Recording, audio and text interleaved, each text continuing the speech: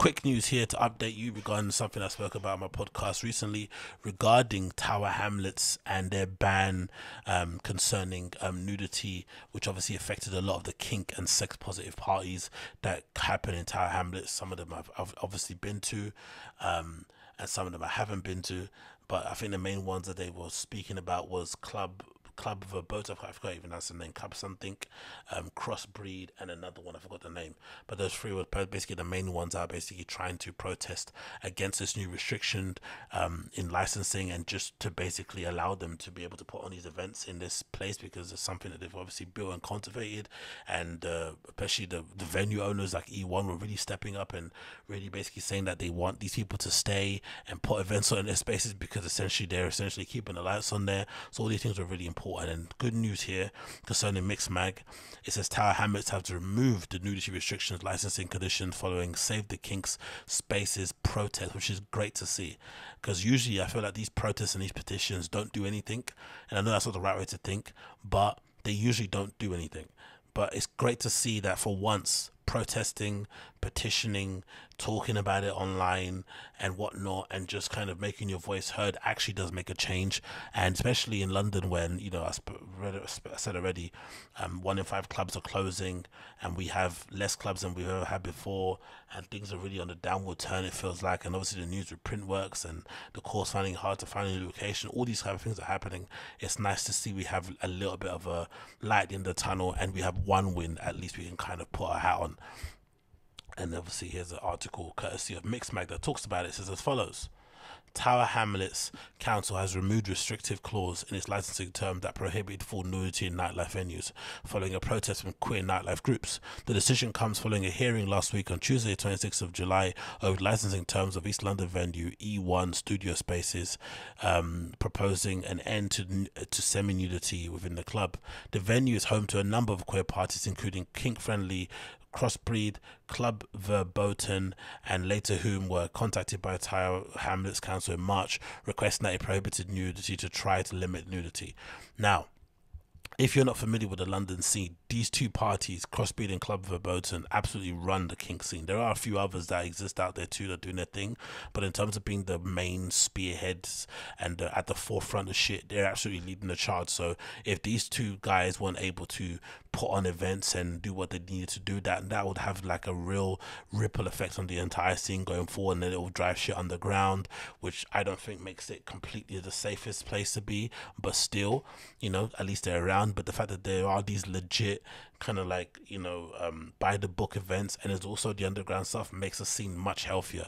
I feel like when everything is underground, it makes it far more of a dangerous place and an easy place for the authorities to come in and start saying, oh, you're doing bad things. But when we have legit things going on and we have stuff on the underground, we have a more cohesive, whatever it may be called, what's that word called, we have a more harmonious scene, I feel like. It continues. Following the complaint, a hearing was set for July over the future of E1, with fears for many within the queer and kings communities that ruling could have knock-on effect on the rest of the borough and London as a whole. The funny thing that people don't actually realize about E1, regardless if you're into kink or not, the lack of air conditioning in there is going to make you be semi-nude, or maybe sometimes fully nude. It's not the place that you go to in order to cover up. It's a place that you go to in order to kind of disrobe, right? Do you know what I mean? To take off your garments. You don't go there to put on more garments or to be afraid of people not wearing garments. Everything is so warm in there, man. Organisers behind Club Verboten organised a Save the King Spaces protest outside the Tower Hamlets Town Hall, during the hearing. It's actually nice that the club nights come together also. There's not like aggressive competition. They kind of service different scenes, different industry, whatever, same scene, but they kind of service different people, whatever. They can live harmoniously. It's good to see, because back in the day when I used to promote, there was none of this. There's none of this kumbaya that went on between promoters. There's a lot of cutthroat shit. Anyway, it continues. Organizer Carver Burton said he's actually he named the club night after himself. That's fucking cojones, isn't it? Jesus Christ.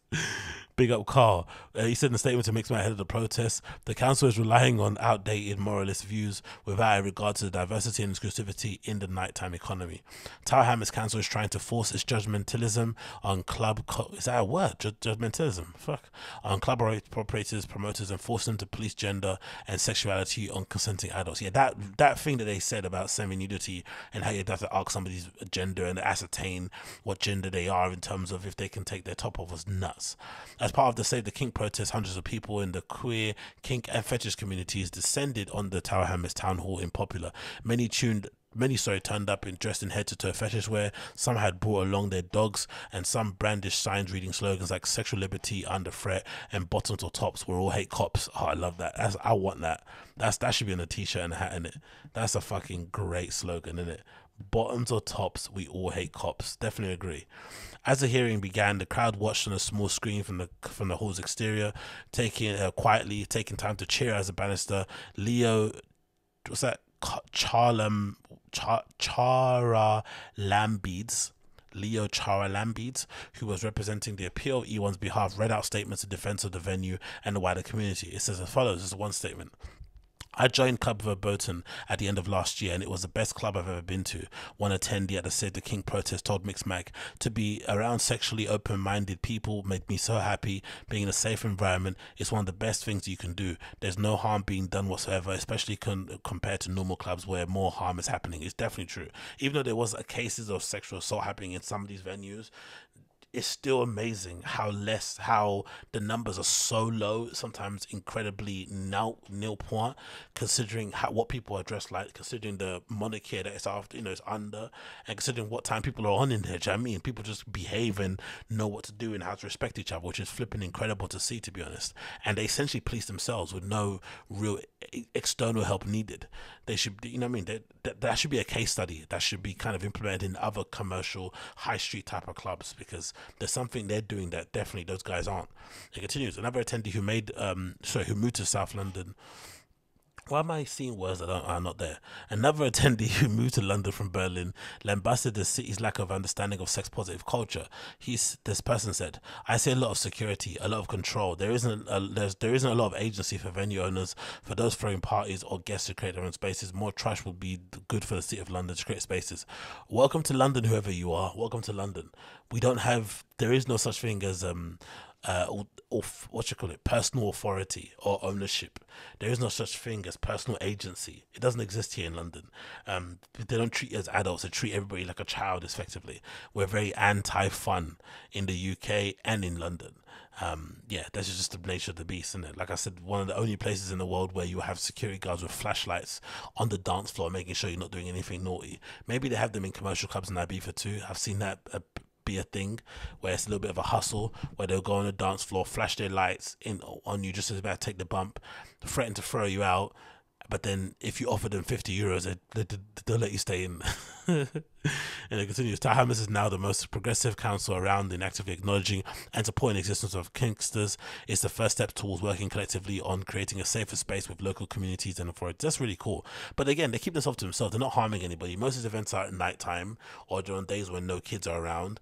Why don't you just let them do their own thing anyway? I don't understand why this has to include the community anyway. Just let them exist. Maybe give them a code of conduct or whatnot they have to abide by.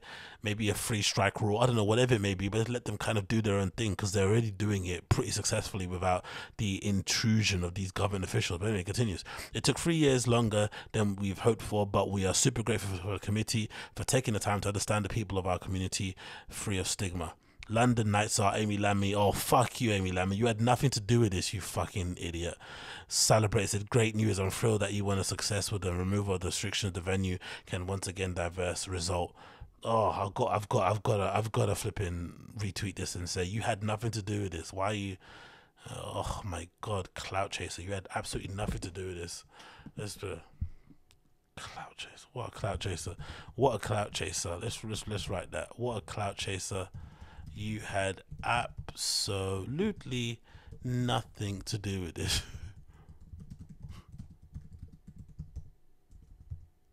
Still, SMH. SMH. Get out of here, man. Anyone said the same thing to me as in the comments or not? Or am I just the only person that said it? Maybe the only person that said it. Who knows? Amazing news. Thank you for your help.